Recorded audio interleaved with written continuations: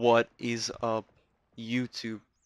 Alright guys, so today we are going to be unlocking the Merteen mutation. To unlock this mutation, it's very simple. You simply have to discover 3 different landmarks within the pond. This mutation essentially increases your underwater oxygen time by 10%, as well as increasing your swim speed by 15%. So if you like the pond and you like to spend a lot of time collecting pond materials, I do recommend snagging this mutation. On the map, we are located kind of on the edge of the pond here. So the first landmark that I used was the sunken T-Rex. To allocate yourself, you can use the juice box here, and the stick here is another good landmark. So what you're going to want to do is you're going to want to traverse the lily pads here until you reach the third one. You're just going to want to dive right off the edge directly down.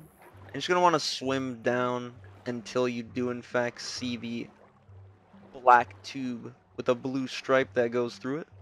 Once you do, you can just follow it until you do in fact find your T-Rex discovery location. The second landmark that I used was the wedding ring. The wedding ring is located right here within the pond, kind of directly north of this little tip on the map here.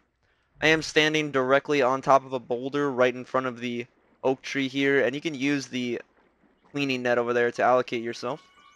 Simply, you're going to want to jump directly downward. You can kind of follow this route here to give yourself a sense of direction. But you're going to want to aim for the bottom of this boulder here, and you will find your wedding ring located directly underneath the boulder. The third and final location that I used was the pot.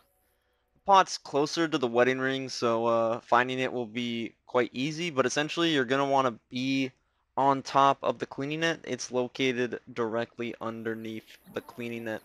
So you can simply just swim off the edge here and dive directly downward, and you will see your sunken pot here as well, and your Merteen mutation unlock. If you want some extra raw science, you can swim inside the pot here, and there is some extra raw science at the bottom of the pond.